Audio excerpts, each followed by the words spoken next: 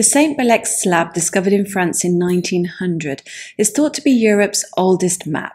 Dating to the Bronze Age, this block of grey-blue schist stone covered in carved markings appears to be a map of a part of Brittany as it looked 4,000 years ago. Now, researchers think it might be a useful guide for finding archaeological sites in that area because it's entirely possible that some of the markings are meant to indicate Bronze Age burial mounds or settlements.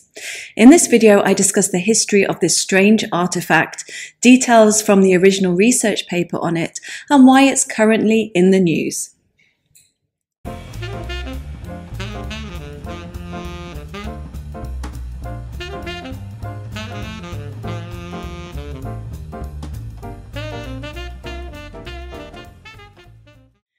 In 1900, the prehistorian Paul du Châtelet went to excavate a 30-metre diameter round barrow overlooking the Odette River Valley at Saint-Bélec in Finistère. The centre of the barrow was found to contain a cist burial. Cists are small stone-lined tombs that were most common in Bronze Age Europe, but there are also examples belonging to the late Neolithic. This particular cist measured 3.86 by 2.1 meters and was 1.86 meters in height. It had an east-west alignment and was covered by a huge capstone. A large quartz block made up its eastern wall, and its northern and southern walls were made up of quartzite stones. The slab with the markings formed its western wall and was made of grey-blue schist stone. It had clearly been broken at some point in its history, with the top part missing.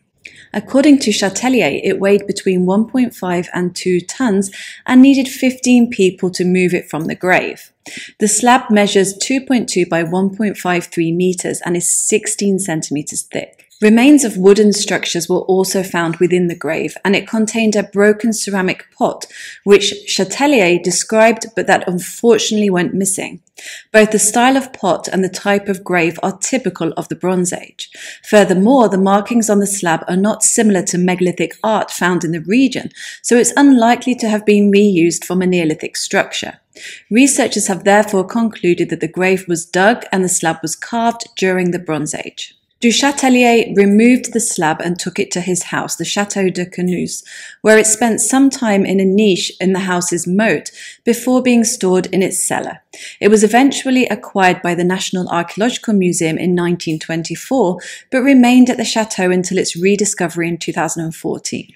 The missing part of the slab was found at some point split into 4 fragments. However, there's no record of where these fragments were found, and unfortunately 3 of them were then lost again. Between 2017 and 2021, the slab was analysed as part of a collaboration between the French National Institute for Preventive Archaeological Research, Bournemouth University, the French National Centre for Scientific Research, and the University of Western Brittany, with the results of this study being published in the Bulletin of the French Prehistoric Society and in the Oxford Journal of Archaeology. An analysis of the rock showed that it's probably volcanic in origin and was excavated locally, so it wasn't transported far.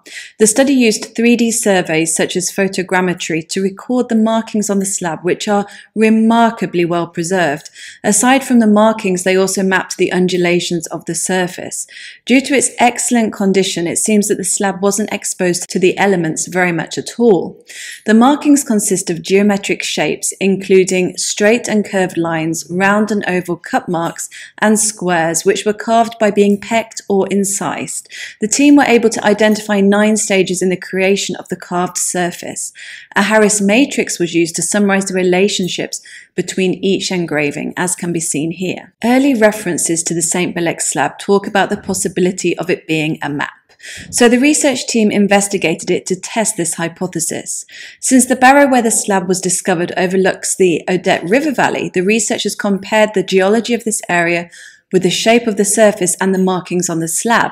They discovered a strong statistical correlation between a triangle etched into the left part of the slab and the shape of the valley, as well as between the lines all over the slab and local rivers. Some of the cup marks appear to correlate with known early Bronze Age barrows in the same area. The research team concluded that the slab's markings depict Bronze Age settlements, barrows, fields, and a river's tributaries, and were able to map the geological elements onto an area measuring 30 by 21 kilometers of the Odette Valley in Finistère. They also found that the surface of the slab appeared to have been modified to represent the topography of the local area. Since a 3.7 hectare Bronze Age settlement that had been excavated at Lannion in Brittany was curvilinear in shape, the research team suggested that this may be represented by the central markings on the slab. The settlement had a circular enclosure made up of an earthwork and a ditch with an opening towards the southwest where a barrow cemetery for elites had also been excavated. Cut marks surrounding the central feature on the slab might represent these barrows. The team also suggested that cross-linked markings could be field systems. Overall, the researchers found an 80% match between the topography shown on the slab and that of modern-day maps of the same area. However, not all geometric markings were decoded. Since previous excavations of Bronze Age sites in this part of Brittany had shown that a social hierarchy existed in the region 4,000 years ago, the researchers suggested that the slab was actually a map of an ancient political entity centered on a royal enclosure. The political entity probably used the map as a show of power rather than for navigation, and when it lost control over the territory, the slab, no longer meaning anything, was reused in the tomb. The Saint-Bélec slab recently hit the ancient history headlines again because researchers are currently using it to search for archaeological sites that have not been investigated before. Ivan Pelé and Nicolas Clement, who were both involved in the paper I've just discussed above, are cross-referencing the area thought to be covered by the slab with its markings. They say this could take 15 years. However, before beginning this part of the project, they revisited the burial mound where the slab had originally been found and discovered several fragments of the slab that had not been noticed before.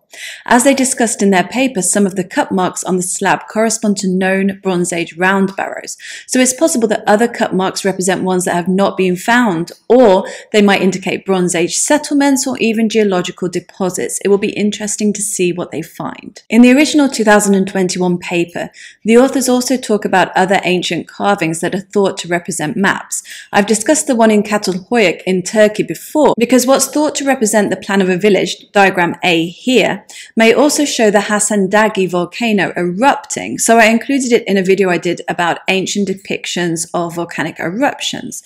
Diagram B shows what's known as the Bedellina map, a 4.3 by 2.5 meter rock carving overlooking the middle valley of the Valle Monica in Lombardy. This particular map is thought to be Iron Age. Diagram C and Diagram D are rock carvings from Ireland and Portugal respectively.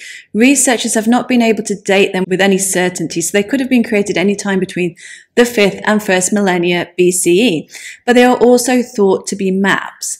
Then there are examples from South Africa shown in diagrams E and F, which also appear to exploit the relief of the rocks to map the topography of the area. This whole thing has got me thinking, how many ancient maps could have been missed in the past? Is the Saint-Bélec slab really the oldest map in Europe, or do they go back further than the Bronze Age? There's a lot of Neolithic rock art that consists of geometric carvings, so I wonder if these petroglyphs might be part of rudimentary maps.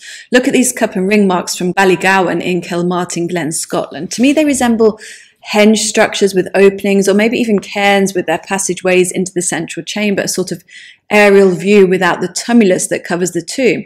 There are certainly plenty of cairns and at least one henge structure in Kilmartin Glen. It's a bit of a stretch, but you never know. Anyway, I will follow the Saint-Bélec slab work to see what the researchers find. There could be some pretty extensive Bronze Age settlements just waiting to be discovered. I hope you enjoyed this video. Please hit the like button if you haven't already. Thank you to my patrons and channel members for all your support, and I'll see you next time.